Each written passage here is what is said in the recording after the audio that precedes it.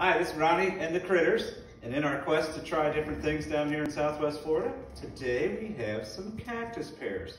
Now we had to do this inside today because it's like 95 degrees here in Southwest Florida, and they say it feels like 105. I think it's even higher than that. And these guys get way too excited outside to even get into the pool. So they were not very happy, so we decided we'd do something inside with them today. So would you guys like to try this?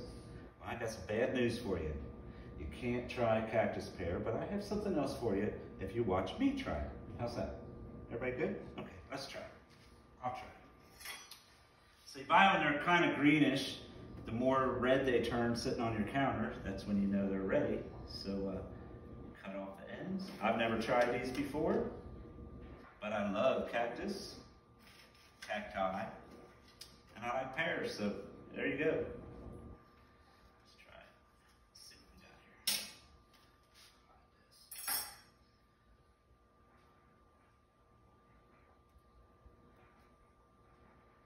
That looks good. Look at that. Skin peels right off. It's kind of reddish on the inside. What do you think, guys? That looks pretty good, don't it? Well, let's do this and we'll give it a try.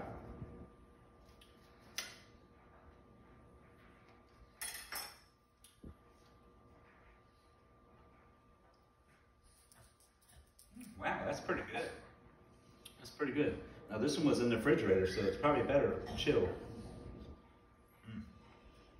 Since you guys were such good sports, and you're sad today, Daddy's got you some ice cream, doggy ice cream. One at a time. Here, Steph. Otis, ladies first. There you go, Critters. So there you have it. Cactus pears are pretty freaking yummy. I don't think you should give them to your dogs. That's just my opinion. We looked it up before we started, and you have yourself a wonderful day.